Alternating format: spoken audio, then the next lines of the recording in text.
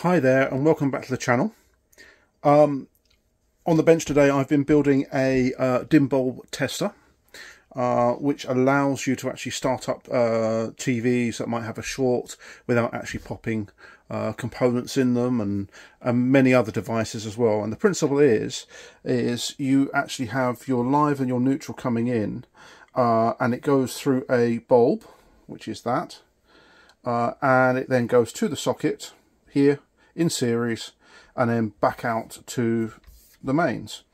And what this switch does is it actually bypasses the bulb. So in that mode there, it's actually bypassing the bulb, and all the electrons flow through there and into the socket and then back out. If it's on load, the only way the electrons can get from that side to that side is through the bulb. So it basically goes through the bulb there. And you have a number of different wattages of bulbs. These are the old-fashioned incandescent bulbs. You shouldn't use LED ones. They're absolutely useless.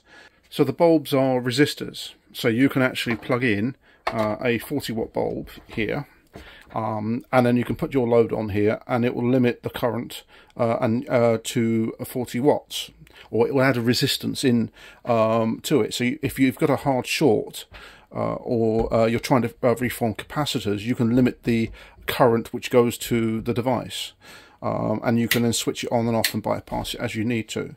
You might have seen it in my videos where I have my dim bulb tester up there, and again I can hit the load here, and then that light will start glowing, and it will then increase and decrease in intensity as depending on how much current is being pulled by the device. I've also got an isolation transformer here, so I actually run the dim bulb tester through with the isolation transformer, so I can actually sort of manage when I'm working on stuff like this, which is still causing me problems. Something I'm working on.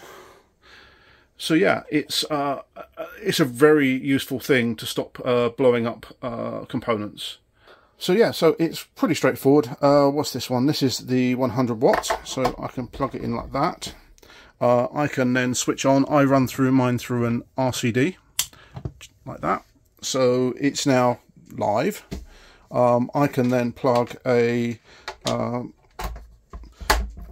TV, that TV in, and I can either have it on mains, bypass, or load. So if I do load and I switch the television on, there we go. It's actually, that's pretty much the degaussor pulling as much current as it can through that bulb. So yeah, and as the degaussor starts to dissipate, or the degaussor comes out of circuit, that should slowly, might take a little while, and that will slowly dim, and then the TV will start up.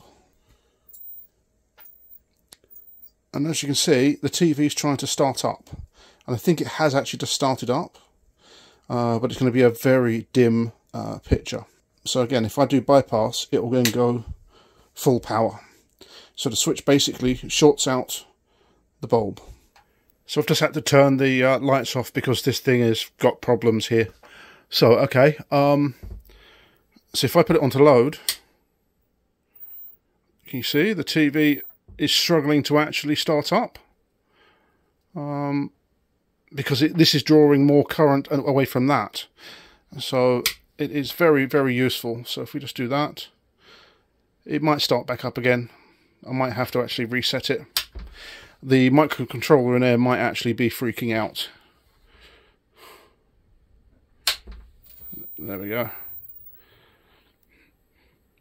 So yeah, that's really what the dim bulb does. Is it just limits the amount of current going to the device, and if there's a hard short or capacitors are reforming, then it will limit the amount of current that goes to it, and that's the key thing. And it actually stops you blowing up TVs especially when they're cold and old and they've not been run and the capacitors need reforming. Let me just turn the light on.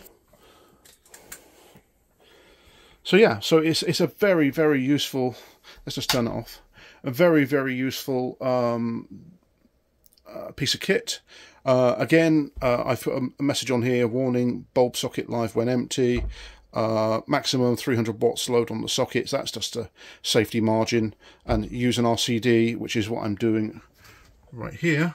I'm using an RCD to supply mains power to dim bulb tester, and I've put a little circuit on there for them, mains bypass, load, and so on. So yeah, it's mounted on a board, and that can then be basically screwed onto wherever.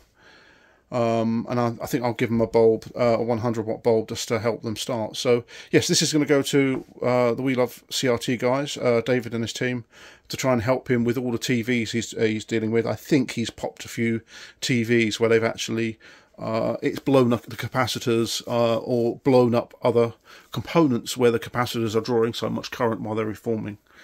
So this will help them in their quest to resurrect old TVs. So thanks for watching. It's just a very short video about this. This is going to go to them probably this week when I go. I might be going Thursday and taking back some of the TVs I've repaired for them. And yeah, and they've just literally got so many TVs to go through. So this is going to be a valuable bit of kit for them. So thanks for watching. Like, share, and subscribe, and I'll see you on the next video.